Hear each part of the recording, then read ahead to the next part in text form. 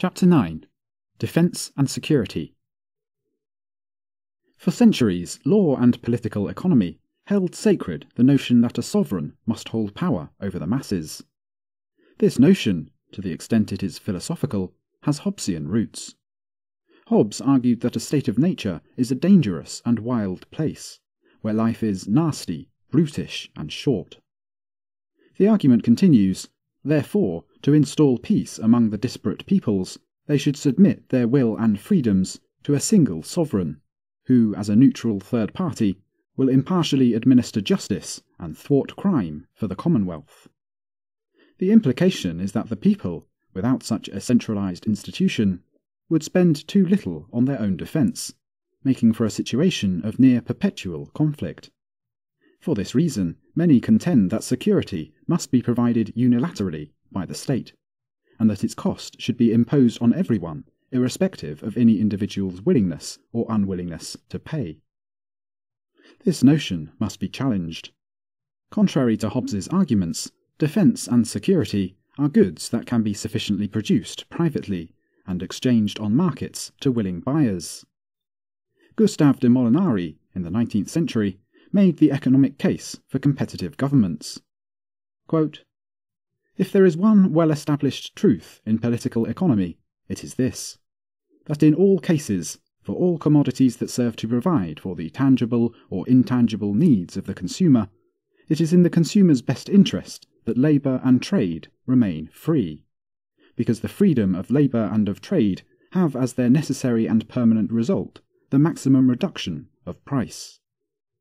And this, that the interests of the consumer of any commodity whatsoever should always prevail over the interests of the producer." Now, in pursuing these principles, one arrives at this rigorous conclusion, that the production of security should, in the interests of the consumers of this intangible commodity, remain subject to the law of free competition. Whence it follows that no government should have the right to prevent another government from going into competition with it, or to require consumers of security to come exclusively to it for this commodity. End quote. It is important not to confuse the term government with the state. The state is a type of government, however it is a coercive or aggressive variant. Free markets also wield governing forces, however such forces are not artificially imposed by decree. They include the laws of supply and demand, consumer sovereignty, reputation, competition, the prospect of profits and losses, etc. As Molinari insinuates, security, just as any other service, is most efficiently produced in freed markets. The state problem. The immediate contradiction. The state claims its role is to defend persons and their property. Prior to the provision of such service, however, it must first steal from people the very property it claims to protect via taxation. The state essentially says, "We are going to take your property under the threat of violent reprimand, so that we may protect your property and your person." Hopper summarizes this ridiculous and self-refuting notion by referring to states as expropriating property protectors. The state must first violate property rights before being able to defend them. The necessary evil argument. A monopoly on the legal right to initiate force does not decrease the danger peaceful people face from aggressive people. In fact, an institution such as this serves to attract those who desire power and coercive control over others to its own positions of authority. This has only exacerbated the very premise for which state advocacy is based, that we require a state to protect the innocent from the criminal. Even the phrase necessary evil itself is self-refuting. Evil by its very nature is destructive, and thus completely unnecessary to achieving the ends of life, liberty, and prosperity. Moreover, something that is truly necessary cannot be given the title of evil. The state as a monopoly enterprise. Monopoly here is defined as an exclusive legal privilege to provide a given good or service enforced at the threat or application of violence. Fitting within the scope of this definition is the state's role as security provider. The state assumes and enforces the exclusive right to provide general security against aggressors, both domestic and foreign. Despite the intentions of its agents, however, the state's provision of security must perpetually increase in cost and decrease in quality. Moreover, the state may modify the price and scope of this service on a whim. However, in order for the state to raise the price of this or any other services, some degree of public support is needed. Thus, the state will tend to provoke or allow crime or the threat of foreign aggression to increase, so that it may cite these security threats when expanding its own budget for defense. Take, for example, the destruction of the twin World Trade Center towers. Subsequent to the terror attacks on 9/11, the Department of Defense budget was massively increased. Federal agents took over the role of providing airport security, and the Department of Homeland Security was born. The economic calculation problem. The state has no access to an accurate pricing mechanism with which to evaluate the profitability of its operations, so waste will necessarily abound. This is because its revenue is derived from taxes as opposed to voluntary contributions. Consequently, this perverts the feedback mechanism used to convey to producers how best to fulfill the desires of the consumer. The state does not operate in a profit or loss system, so it has neither the proper incentive nor the capacity to be economically efficient. However, the state is not lacking of incentives altogether. The prospect for re-election, and thus campaign funding from various special interest groups and lobbyists, will have a profound influence on the policy decisions of any given representative. Perhaps more funding is provided to County A as a political favour, while County B enjoys little to no public works investments at all. Likewise, it is not difficult to imagine the prospects of military conflict increasing due to political favour garnered from elements in the military-industrial complex. The state as ultimate representative. Because the state acts as a unit, all the actions executed by its representatives are reflected on the people, for they must be funding these acts via taxes. Due to this financial connection, all of a given state's citizens become potential targets of retaliation for disgruntled foreign actors. If all property in a given geographic area is seen as generating revenue for the state, then it naturally represents a potential enemy target. It is this very setup that has brought about the modern form of total warfare. Self-defense. The state has a tendency to disarm the populace, so that it may be able to more effectively assert its domination. However, this act of disarmament only increases vulnerability to foreign invasion, as a potential invader would otherwise have to worry about state forces and heavily armed civilians.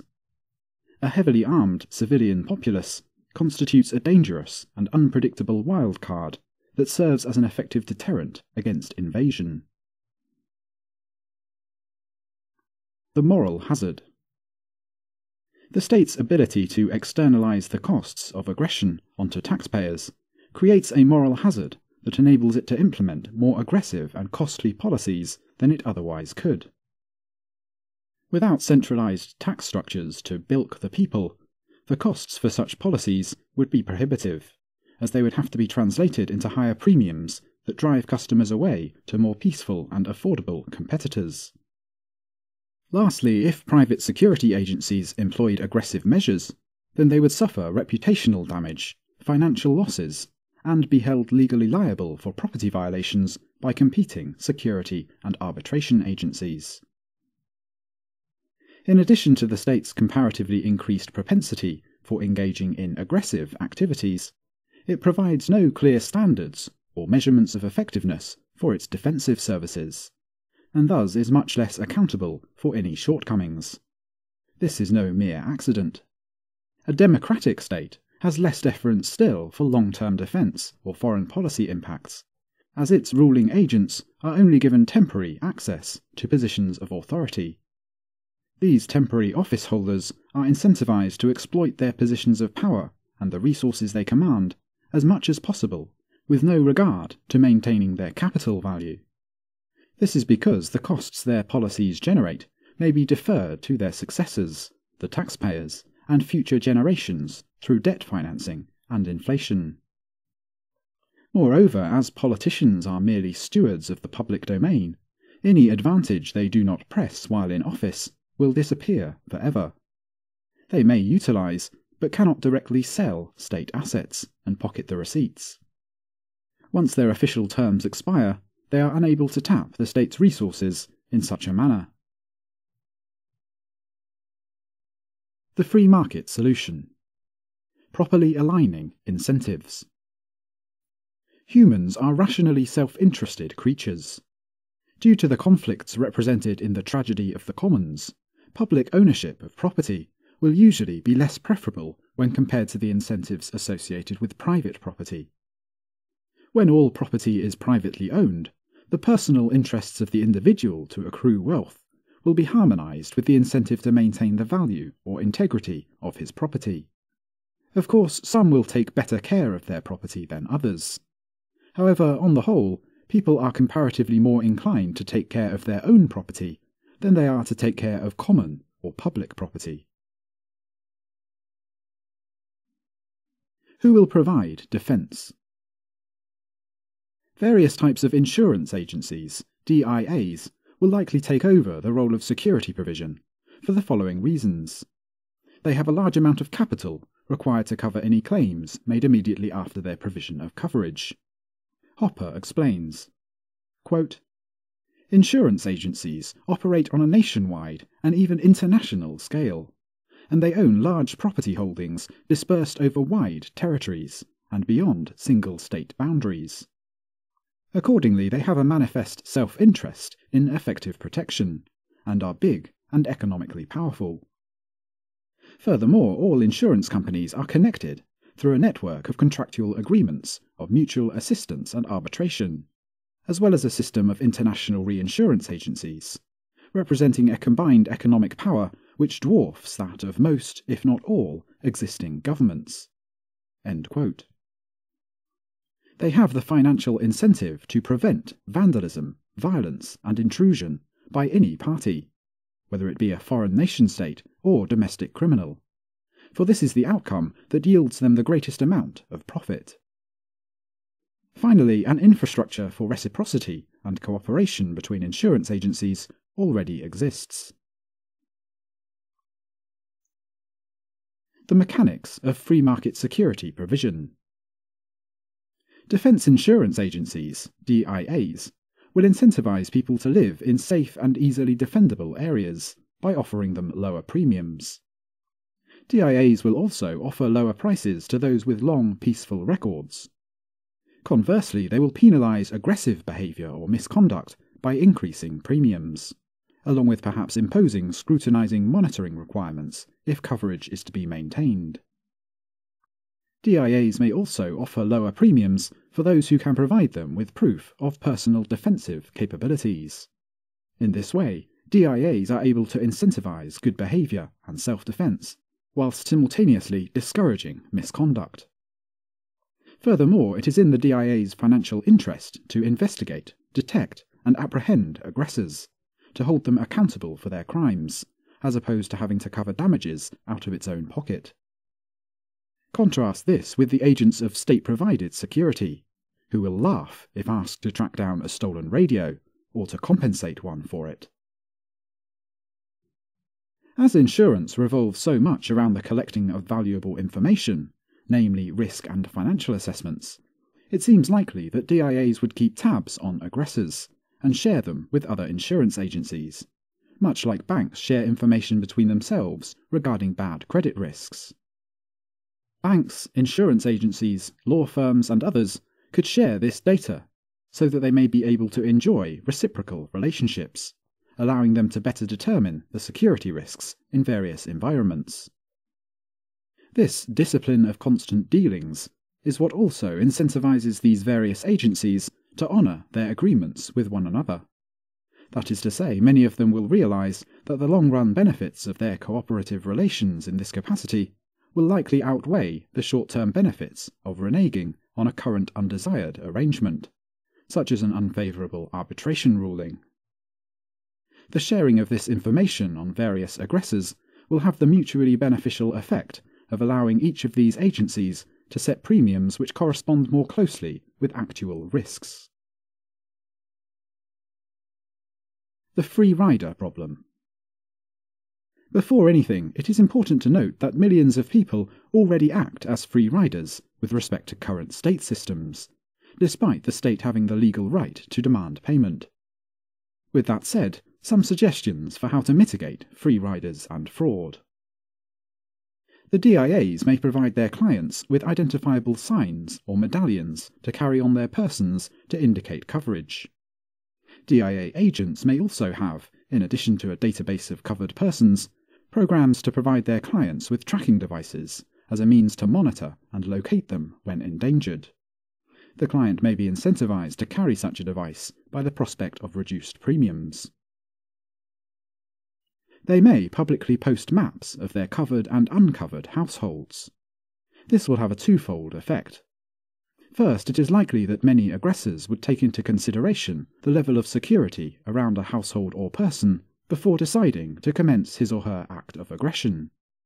Therefore, having access to such a map may deter him or her from targeting covered homes. Second, the people who do not patronize this service may realize their lack of coverage encourages and consolidates aggressors, as they begin to specifically target homes without the resources of DIAs to defend them. It is this prospect of aggression that will further incentivize their adoption of DIA coverage. Various businesses may decide to restrict business to individuals who can provide proof that they contribute to a DIA. This restriction may be set with the intention of gaining PR for promoting the defensive strength of these free territories. Custom and culture play strong roles in circumventing the traditional issues associated with collective action problems. Due to reputational considerations and our adopted social mores, most of us leave tips at restaurants even if we plan on never returning to them. Likewise, in such a free society, people would likely encourage others to contribute to protection agencies, as doing so benefits everyone with additional security. Many residential or commercial areas may implement exclusionary policies prohibiting the entrance of uncovered persons. A lack of DIA coverage may indicate two things. They are either unable to afford or are ineligible for coverage, owing to a history of recurring aggressive behaviour. These areas would be disinclined to invite persons lacking coverage, as they would be unable to prove civilized behaviour. Of secret armies. It would be catastrophic to realize the agency to which one delegated his security and protection was actually his greatest threat. This is in fact true with regard to the state today, but of this we have no choice. When individuals have the option to browse and purchase protection, they will doubtlessly take into consideration the trustworthiness of the organization in question. Just as no one invests in a safe before being assured of the integrity of the lock, so too will scrutiny be placed upon the capacity of these organizations to effectively neuter and bind their own use of force. The threat of an agency using its resources to hire mercenary soldiers against its own customers will be felt by all, and that consideration will play a serious role in one's patronage. As this will be one of the primary concerns shared by most customers, the onus will be on the DIAs to set up their service in such a way that its prospective clients are assured that no such secret army bent on conquest will ever manifest, let alone turn against them. The DIA may be able to qualm these concerns by subjecting itself to random third-party arms inspections, and by obliging itself to pay X amount of money to its clients if it is found to be operating outside of contractual guidelines, and in still other ways. This money may be kept in an escrow account. In this way, the client may be assured that the DIA will not be able to renege on this agreement without serious financial recourse. Additionally, it would be very difficult for such an army to be assembled, as the costs of amassing such a force would necessarily cause a rise in premiums for this DIA's customers. However, such a rise in premiums would drive them away to competitors and cause a major disruption in revenue. Finally, it will be difficult for this DIA to find suppliers willing to fulfill massive orders for materials relating to such an endeavour, as they too are concerned with their reputation and do not wish to abet murderers and robbers. Preventing the manifestation of a state. A voluntary society, replete with competitive upstarts, would be a decentralized and dynamic society. Protection could take the form of martial arts, shooting practice, a gang or clique, professional security agencies, and any number of as of yet undiscovered means. In order for a state to reassert itself onto a public, it would need to defeat every competitor that could defend itself among any number of these lines. If a powerful army bent on domination did somehow manifest, most, if not all, of the remaining DIAs would be compelled to band together to counter the state's aim of conquest in the interest of their own personal and financial survival, along with the increased attention from having acted heroically. Competitors to the state may utilize any number of attack vectors to neutralize the threat posed by a state, including physical impediments, cyber warfare, espionage, assassinations of key figures, ending or establishing commercial agreements and treaties, influencing social opinion, inciting riots, and other ways. However, even granting the risk that a state may manifest in a stateless society, it must continue to be fought, for the same reasons many choose to fight cancer despite the possibility of recurrence. Foreign nations and free territories. The relationship between organizations of free peoples and established nation-states has been varied over the course of history. Many kings, presidents, and parliaments have waged cruel war on natives, who, lacking Eurocentric conceptions of hierarchical legal systems, have appeared to Western invaders as idiots or savages, without government, justice, law, civility, without nuance or subtlety at all. In some instances, where the similarity between peoples was great, nation-states have recognized the sovereignty of free territories. For instance, between the Revolutionary War and the ratification of the Constitution, each American colony became a sovereign, an independent political autonomy. Relations with foreign nations would depend on much, including comparative religion, trade, ethnicity, language, wealth, and the character the people demonstrate abroad. There are a number of reasons, however, to regard the institutional structure of the defense organizations in society as a crucial matter in determining foreign relations. As in other aspects of life, the incentives matter. In an anarchist society, there are many defenders, each armed with their own skills. Potential invaders would recognize a very different structure than they are used to seeing. Instead of a single organization acting to defend a complex society, they would see a plurality of firms offering various levels of coverage and physical protection, big and small, for the individual, family, or business. Furthermore, the goal of the invader is itself not clear. As there is no state to defeat, there is no existing tax machine to acquire. There is no easily accessible mechanism with which to rob one's recently conquered subjects. The terrain of an anarchist society further implies guerrilla tactics and insurgency, counter-economics, encryption tools, large-scale gun ownership, and further barriers to state encroachment. Indeed, beyond this, the prospective invader would have a very difficult time garnering the support for such an invasion, as there would be no grounds or justification for such an act. If a foreign state had a legitimate issue with a particular person or group of people, then the DIAs would happily offer to mediate and resolve the issue, either dissolving or covering the claim as trials determined. As individuals in such a society are not citizens of any nation, but are free and independent people, the only potential for retaliation, or calls for retribution, would be against specific individuals. Without a particular government to blame, foreign aggressors would have a more difficult time with the act of dehumanization. Consequently, potential invaders would have to consider the risks of losing legitimacy at home and abroad for attacking free territories. One unique consideration would be the uncertain military and civilian defensive abilities of the occupants one is invading. In such a society there would be no universal or mandated arms regulations, in distinct contrast to its state counterparts. The arsenal of some of these DIAs could include nuclear or biological weapons, which may serve to deter otherwise aggressive nations from invading. Historically, the leaders of other nations are hesitant to invade countries armed with nuclear weapons, as their own personal survival will be directly threatened in pursuit of such an endeavour. Trusting private actors with nuclear arms. Nuclear warheads and other weapons of mass destruction are designed specifically to indiscriminately annihilate groups of people. There cannot be a targeted use of a hydrogen bomb or a vial of plague. By their nature they are intended to spread and cause damage to any human, guilty of an injustice or not, and cause terrifying pain and death.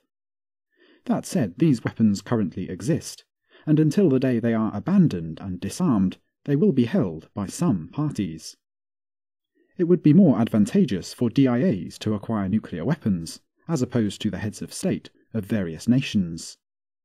Of course, the onus will be on the DIAs to discover the right configuration of checks and balances within its operational procedures to assure its prospective clients that such weapons will not be used without just cause. Moreover, they will have the burden of coming up with a way to demonstrate that such weapons will not be used against innocent people. The obvious reason is purely financial. If such agencies incur any form of collateral damage, they would be subject to the same legal and financial liability as any other individual. Another reason is marketing, branding, and how the agency wants to be seen, as a paladin on a hill ready to protect, not a marauding berserker ready to plunder. There are no reasons why a state should demonstrate an advantage over protecting and safeguarding the use of such weapons over similar attempts made by a DIA. It is individuals that handle nuclear weapons under state control, just as it is individuals who would handle them under the auspices of a DIA. One chief difference, however, is the incentive structure. The survival of a DIA is predicated upon the proper handling of these dangerous weapons, whereas the state may easily fail in such a duty, and yet demand more funding for the sake of accomplishing the task more effectively in the future. In business, failure is met with losses or liquidation. In government, failure is met with larger budgets. One may see how the prospect for an increased budget may make the state a poorer candidate for handling such dangerous materials than a private defense agency. Worst case realized. In the event a foreign belligerent attempts to conquer or kill groups of free people, they would first encounter the civil resistance of their own people, and then the physical resistance of their victims. Without a state to provide defense, protection of property will be ensured by mutually coordinating defense firms. Most of the defensive agencies would likely band together to ward off any foreign aggressor, for the sake of retaining the capital value of their overlapping covered territories. Furthermore, these free territories may have the technological advantage over any opposing outside force, since free markets tend to produce more advanced technology and attract stronger talent, all other things being equal. In defense, guerrilla and/or asymmetric tactics would likely be implemented, as they have proven to be highly effective against much stronger foes. Take, for example, Vietnam, the Soviet Mujahideen conflict, and today's prolonged war on terrorism. It would be far more expensive for the invader to take offensive actions than it would be for the defender to take defensive actions through unconventional means. The resultant financial drain and loss of lives suffered through attrition will serve to dampen the invading country's support, which is requisite for its sustained involvement. Moreover, because there will be competing defense agencies, There will not be any system-wide vulnerabilities in which the invading force can exploit. The defense will be decentralized and have many independent sources of power, communication, and weaponry. One must also consider the inherent advantage afforded to those with previously set up defensive fortifications. Unlike in other state realms, the general populace will be much better armed, due to the lack of gun prohibitions and the presence of financial incentives provided by DIAs for people to develop their own defensive capabilities.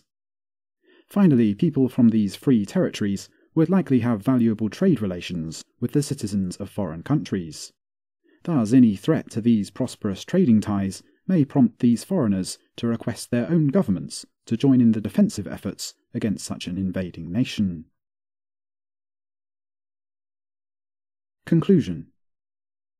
The incredible benefits of security offered in freed markets are not confined to a more economical use of resources, with fewer incidents of crime. In the wake of a safer environment, human cooperation is truly able to abound and flourish. This will increase the rate of technological progress by orders of magnitude. With such increases in technology and human cooperation, the time and resources previously spent towards securing basic human needs, food, shelter, clothing, etc., would then be freed up for use towards higher pursuits and leisure. Self-actualization would take over as life's primary objective for most, displacing mere sustenance as a focal point.